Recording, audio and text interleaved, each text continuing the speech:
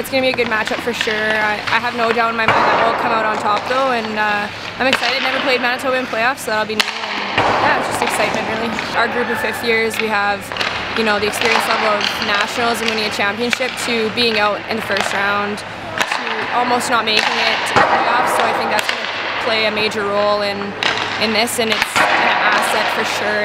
It's going to be a tool in our kit for sure.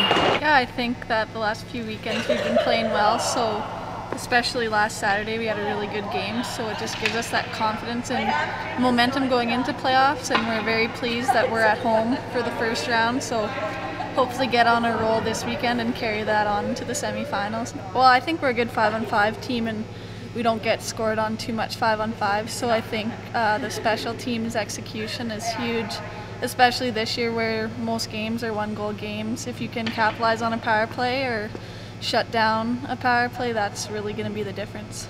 Like all of our other games, it's a complete saw-off. They've won 2, we've won 2, and it's not even 2 at our barn and 2 at their barn. We've split both places, so I mean, it's just going to be.